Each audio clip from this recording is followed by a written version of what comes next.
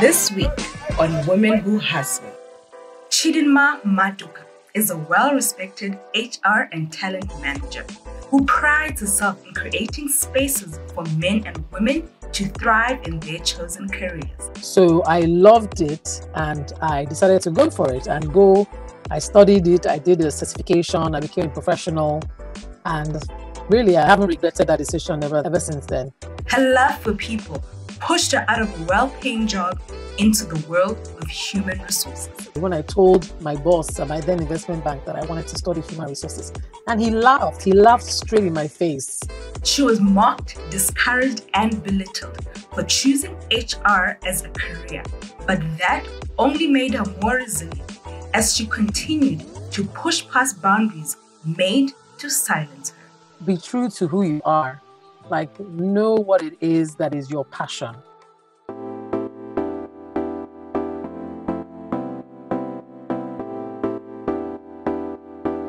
Oh, my name is Chidinma, and I am a HR professional. I currently head HR and corporate services at a natural gas distribution company in Lagos, Nigeria. I do full spectrum HR, so that is from end-to-end recruitment all up into resignation and termination. And my corporate services portfolio oversees procurement, logistics, information technology, and administration. And I also consult on the side. Actually, it's more like a mentoring and coaching platform that I have for young people who are trying to move up in their careers, in their organizations, or maybe people who have been out of work for a while and then are trying to get back into work. And then really try to help people be the best versions of themselves, really, and deal with any of the challenges that working, because I'm really tailored to working professionals or entrepreneurs, the challenges that they face.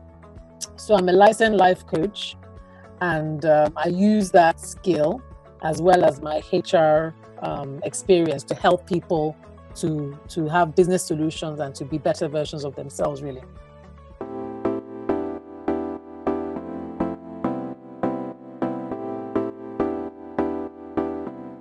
Great. Thank you for asking that, because I think it's also very important when you're working in your career to actually know that this is what you really want to be doing. So initially, in my life, when I finished school, I studied sociology. I have a BSc in sociology. And then I got a job in an investment bank by a series of coincidences, really. I wasn't going out to work in investment banking. I just found myself working there. And when I was working there, I was working as an investment portfolio manager. And I really enjoyed it. I mean, I was good with numbers. I liked the business side of it. I liked the fact that I was helping my clients to invest in the stock market. But I realized more and more that I really liked the interaction, the personal side of it. So I began to do some investigations into careers where I can be people-facing. I didn't want to just be at the back office. Portfolios, really, at the end of the day, you're looking at spreadsheets and stock market information and all of that. So I realized that I like the people side of it. So I started researching. So somebody who studies sociology, what can they do that is that you can work with people? So there were careers in marketing, sales, customer relations and things like that. But then I happened to stumble on human resources, and I read up on it, and I realized that, wow, this is something I can do. I'd studied sociology, which is the study of people in society and how they interact. And I'm now in an organization, and there's a profession that helps people in organizations to actually add value to the company as a whole. So that kickstarted my interest and my love in human resources. Like, yeah, I can do this. But unfortunately, I didn't get a lot of support from my investment banking community, not in my organization and not anywhere else. Everybody just thought, why do you want to do human resources? In fact, I wrote a post on LinkedIn actually about it when I told my boss at my then investment bank that I wanted to study human resources. And he laughed straight in my face. And he even asked me that, but you're smart, you're not daft. Like, you're not a daft person. So, it's only people that are not very bright that work in human resources. And I was like, wow. But I was so determined because I knew that this was something that I had a flair for. It's something I would enjoy. And I really felt that if you're going to be working 8, 9, 10 hours a day, because investment banking then we're working 10 hours a day, that this was something that I loved. So I loved it and I decided to go for it and go. I studied it, I did a certification, I became a professional, and really I haven't regretted that decision ever since then. Coming up, I really believe there are no bad employees. They are just bad structures and managers who really don't really know how to lead effectively.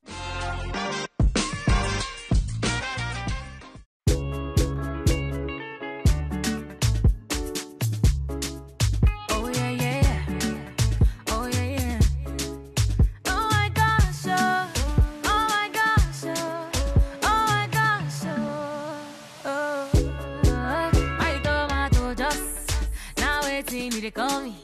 Him no know wetin I do, we make him mad over me. Fine girls them plenty, but he leave them and he chose me. Him say I see me, no other girl fit overthrow me. I no go do.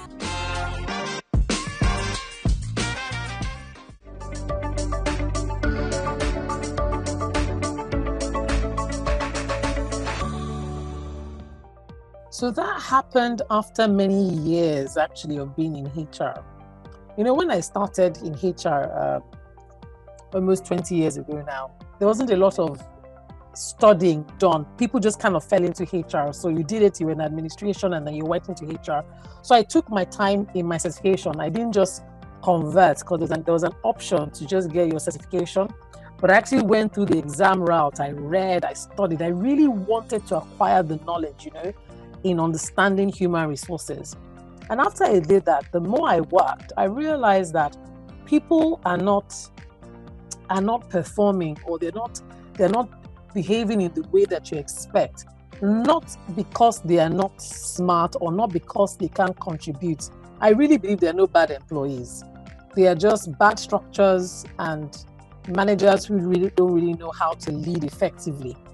So while trying to help the managers and help the people to work effectively, I realized that there's a bigger why everybody has, and that HR really should try and ensure that you get out. Because if you can establish the why of why somebody is coming to work, and you can align that why with the organizational reason for being in business, when the two align, you can have a very happy, engaged employee and a company that is receiving value from that employee. So whilst going into the journey of making sure that people were working well in offices and businesses were making money, the bridge really was working with people to be the best versions of themselves, to be able to add value and to be happy and fulfilled in their own lives. And then I started researching again about it, and I did my certification in being a life coach, because I felt that if you have that certification, then you know effectively how to help people on their own journey. And that's why I really like life coaching. It's not about telling people what to do. It's about working with people for them to actualize their own dreams and their own desires and their own goals. Well, my love is actually for successful businesses. And I really believe that businesses can be profitable while still ensuring that the people that are working for them are also happy, fulfilled, and engaged.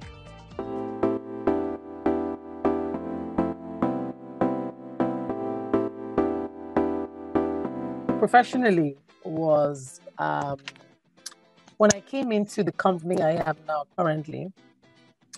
They have a board meeting every quarter, okay? And in the board meeting, we prepare board papers, and then on the day of the meeting, the divisional heads come and present to the board. So before I came, it was only the revenue-facing departments that prepared board papers. So that was commercial, technical team, and then the finance team. Of course, being the finance, how are we spending the money? How do we generate the money? You know? And of course, there was no HR. HR was absent. So when I started working there, I observed these board meetings that will come up. And of course, because I also oversee corporate services, which is administration as well, I will be tasked with the planning of the board meeting. So one director, and I said, why doesn't HR present at this board meeting? And she was like, well, they didn't see the value that they had a former HR and what she presented was extremely administrative and they didn't see the value in it. This board meeting is very strategic. So I said, I would like to prepare what I think was a very good board report. I really put everything I had in there.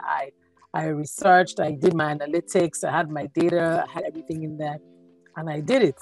Done what it was that I've just been talking about now, which is understanding the business, understanding the language of the business, understanding the sector, and providing value to the owners of the business, so that the board of directors to see how the human capital strategy was aligning with the organizational strategy.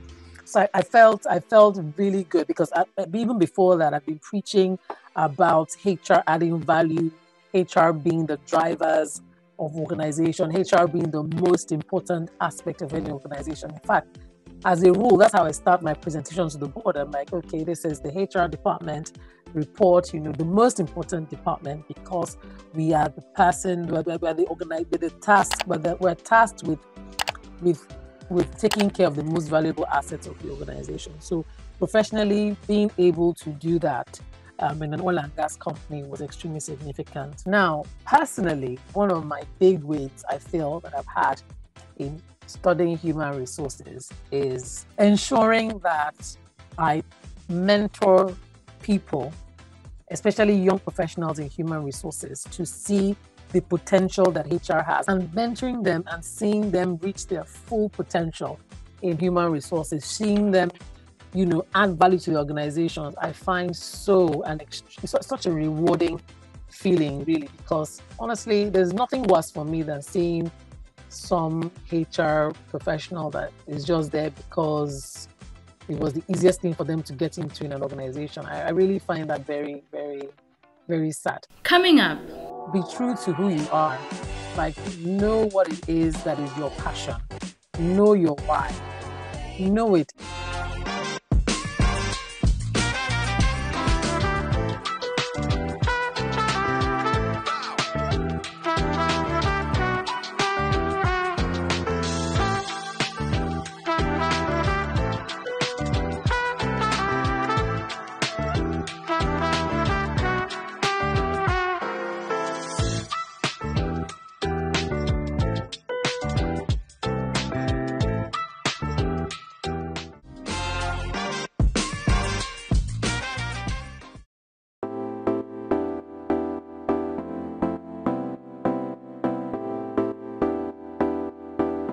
I sometimes have conversations with HR professionals, and I really wonder if they don't understand the impact of their roles. Some of them are just happy doing personnel work, which is administrative, letters, payroll, and things like that. Well, HR is extremely strategic. It is an essential component to any organization's success. So, even just a practical example, you have industry conferences, that is pertaining to a sector. You don't see HR professionals there. They're not present at those conferences, and you're wondering why. How are you going to be able to prefer HR solutions if you don't understand the business? You don't understand the economy of the business. You don't understand what the competitive landscape is. You don't understand how the business is projecting into the future. Like, you're not going to provide HR solutions. You're just going to be reactive. So something is happening. They say, oh, we need to recruit somebody, and you go and recruit the person. When you're supposed to be able to anticipate into the future, this is the manpower you're going to need based on the direction the company is going to. So I tell all HR people that I come across, I said, the first thing you must do is understand your business. Ask for the company's financial statements and read them.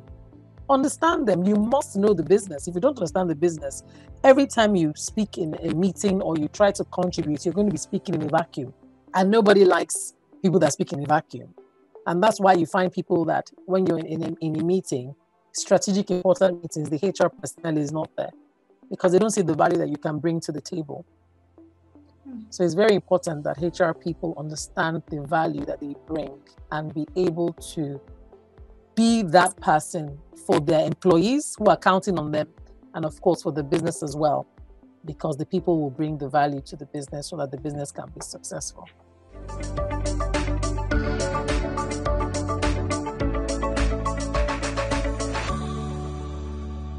I'm going to say what might be controversial, and I want to be clear before I even say it. I am not saying that it's good that we had a pandemic and people died, and it's actually quite harrowing. But I do appreciate what COVID provided for the world and for people. So traditional work was just not effective, that in the sense that, people were burnt out, people were dealing with a lot of stress, people's families were affected, people were dealing with all sorts of things whilst working. It was a lot of stress that the body had to undergo, working long hours, and then until you have to go on vacation before you can get some rest, and then before you know it, the vacation is over. Vacation is never really enough to provide the relief that each and everyone needs. So COVID brought this pandemic, and people were forced to look into flexible working. I mean, there's always been flexible working, but many organizations, many countries did not even adapt to flexible working as an option. So now that we have this global revolution, as I call it, a new world order on how people work and how work is defined, it's giving a lot of flexibility and autonomy to employees on how they can work, and companies had no choice but to go with it. So I believe that we're never going to go back to how it used to be. So what I see for the future is going to have flexible work as a realistic option for everybody, not just a few and not just some people in specialized countries. Everybody, even us, we in developing countries, now know that this is the way that we're going to work. Okay, so allows people now to choose the quality of the work that they want to do. Of course, there's also considerations around mental issues, people who work alone, people who live alone, who don't have any family, who don't have a lot of interactions and things like that. So I think the future, the most exciting part of it is if we can have a hybrid option, that is opportunity to come into the office and then still work from home. And if the organization can have a balance between the two, having feasible options where you can do both, then I think that we can actually harness the potential that these flexible working options have really provided for everyone. Next time on #WomenInHR. I have a disability, it is what it is. Because for me, and it's a moment of learning, don't feel bad about it. For me, when you say differently able, then you are separating us from, it's like we do things differently. We don't. I breathe the same way, I eat the same way. I don't have special needs because I've got the same needs as you. I just happen to have a disability.